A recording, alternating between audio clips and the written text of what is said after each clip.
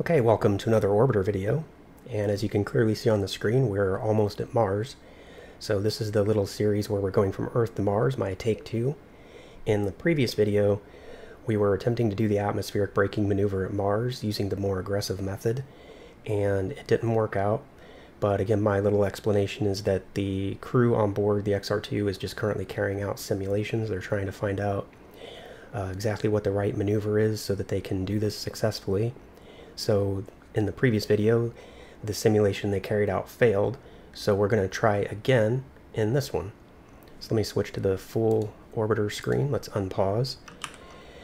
And yeah, I'm going to say that PEA was a bit on the low side.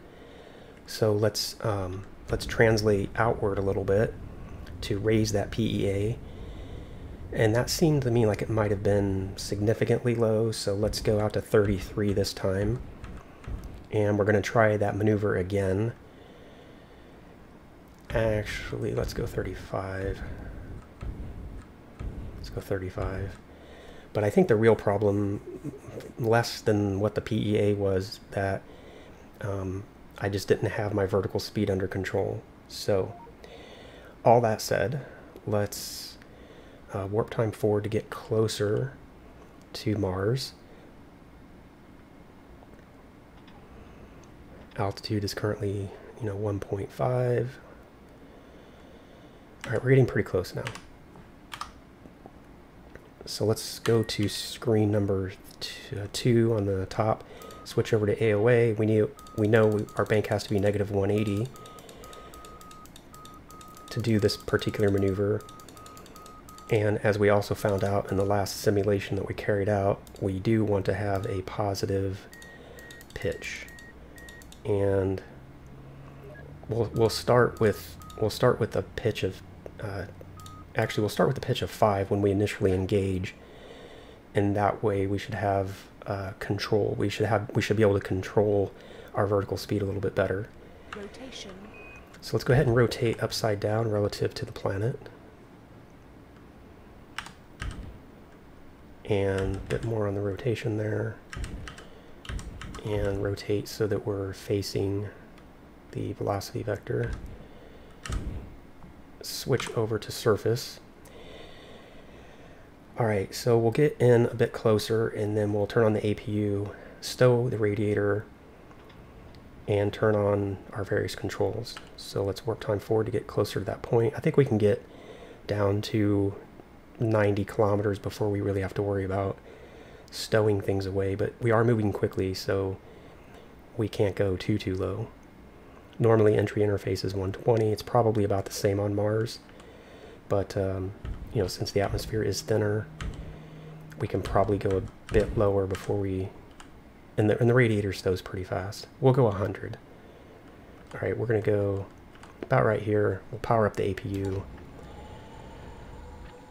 turn on the radiator, turn on surface controls. We'll leave this set for rotation. And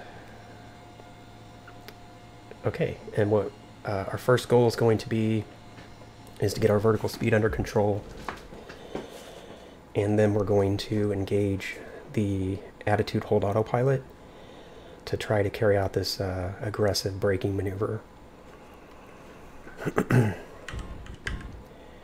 Alright, but for now, we just need to let time pass until we get further down into the atmosphere. Could probably do a little bit of time warp. Let's give it a shot. Because there isn't much happening up here. And it's a little bit further down. Okay, now I'm going to start pitching out just a little bit. Try to zero out that vertical speed. Actually, I can probably pitch out quite a bit. What is our PEA currently showing? So currently it's showing 30, so it's gone down actually quite a bit. I'm sure that was due to the vessel orientation. Okay, and we don't want to climb back out though. 80%. So we want to keep an eye on that as well. And I'm going to say now we'll engage. And And I want to just slam the atmosphere hard, exposing as much of the vessel as possible. So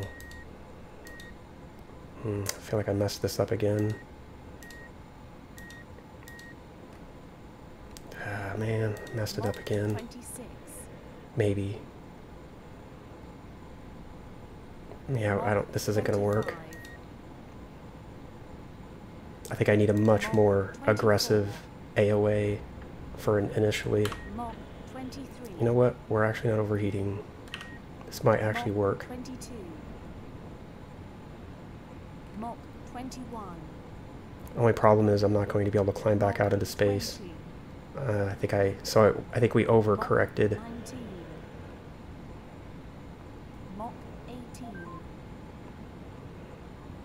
Mach 17. I think this is going to be another failure. Yeah, because we're bleeding off way too much altitude or speed. Okay. All right. I'm just gonna call it. That's a failure. So the maneuver worked. We didn't burn up, but there's this balance. We have to find this balance where we hit the atmosphere, we bleed off the velocity that we want to bleed off, but we also need to hold on to enough of our velocity so that we can stay in orbit, because unless we're planning on landing immediately, which I'm not planning on doing. So I think what we'll do, let's switch back to the overlay. I think what we'll do is we'll just go ahead and plan on doing the slower method, because I think it's not super slow. It's just this is so much faster. Because otherwise I may have to go through several iterations, and I've already tried it twice, and I don't want to do this 3, 4, 5, 6 times. So we'll do this. We'll say these simulations failed, and the recommendation of the person running the simulations is that we don't do this method. So when we come back in the next video, we'll do it for real, but we're going to just roll so that we're upside down relative to the planet, and we'll just open the brake, and we'll stay more or less level with the horizon, and we'll just bleed off the altitude we'll bleed off the velocity that way. It's just easier to control that method. And I'm going to keep this save point that I have though, and I'm going to practice this a few more times on my own, like after I finish up this video series. So that's going to be the plan. Alright, so with all that said, we're only a couple minutes on this video, a few minutes, so I might actually combine the last 2 videos together. But when we come back in the next part, I'm going to say that's going to be our for real shot into the atmosphere for our braking maneuver. So again, if you like this, hit the like button, leave a comment, and I'll see you in the next part.